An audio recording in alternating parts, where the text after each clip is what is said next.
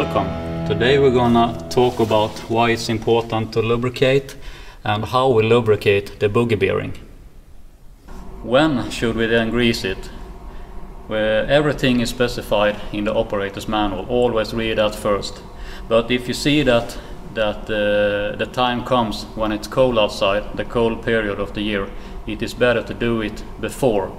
Then it's a better chance that you lubricate the bearing in a correct way. How do you lubricate it? Well, always look in the operator's manual. There are different versions of the bogie bearing, but general I will explain here. In this one you have 2 grease nipple, 3 and 9 o'clock, and 2 plugs, 12 and 6 o'clock. And you always start in the top to remove the top plug, and then you start to grease the nipple at this 3 o'clock. And you see here, when clean and new grease is coming out from the plug, you know that you have lubricated 1/4 of the bearing.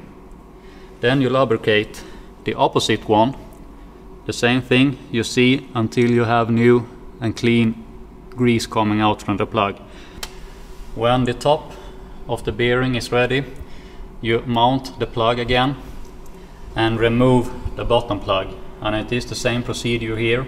Start with the one 3 o'clock until new and clean grease come out from the hole, and 9 o'clock. And when that one is also clean, you can mount the plug again, and then you have lubricated the bearing in a correct way. And now I'm going to show how it looks on a machine. Always use a manual grease gun.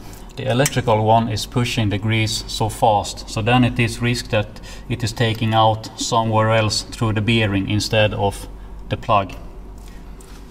So now I have removed the plastic cover from the plug and the grease nipple. You see here, if I remove the plug, I'm pumping smooth and gentle.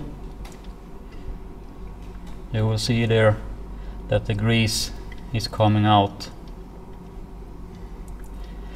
And when you see, now it is a new bearing, but it will see clearly when it is old and new grease, the difference between it. And here is an example how it could look if you have mud, water taking it inside the bogie bearing. And in this case it's probably also have to do with overload of the machine.